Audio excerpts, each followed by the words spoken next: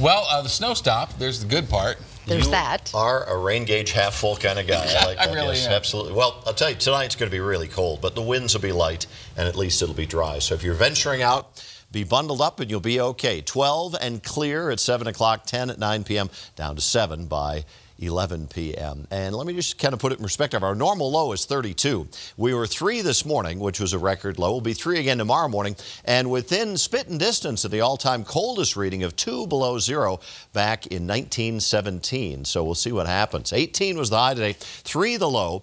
80 is the record high, and 7 was the old record back in 1991. The normal high is at 60 currently.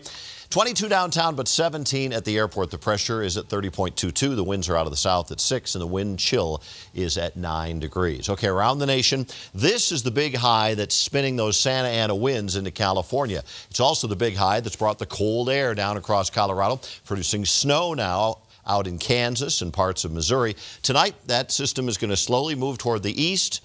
Will be clear and cold by morning. Snow heading up toward Wisconsin and northern Illinois. This will be a minor little system. It'll just graze us on Friday without a whole lot to worry about. So the main story tonight is just clear and cold. And it will indeed be very cold. 5 below at Aspen and Leadville.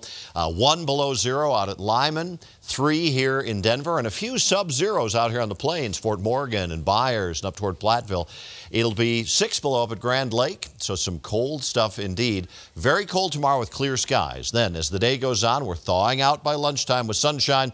And in the afternoon, it'll be dry for trick-or-treat, although some high clouds northwest as that weak little system begins to get closer. 43 for a high tomorrow in Denver, 46 down at Colorado Springs. Front range numbers will be even some low 50s up around Evergreen for tomorrow. That's because the cold air is denser. It kind of slides down the hill a little bit and holds more on the eastern plains. So it's 3 tonight with record cold. Old mark is 10 in 1991 for October 31st.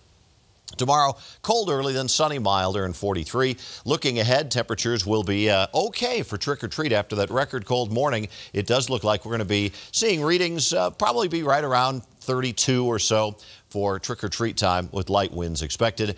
Looking ahead the rest of the 7-day, slightly cooler Friday, but then back to 45 Saturday, 57 on Sunday, and 50s, even close to 60 next week with no storms in the 7-day forecast. The 7 to 10-day forecast might be a little different story, but let's not worry about that right now. That's a good we're not. idea. Okay. Thank you, Mike. Thanks, Mike.